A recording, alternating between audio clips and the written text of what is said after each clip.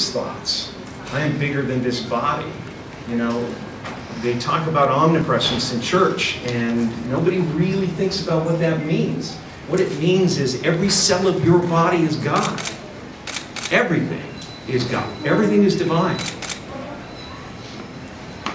So when you do good things, when you decide to transcend the negativity and attempt to do something positive for you, for your family,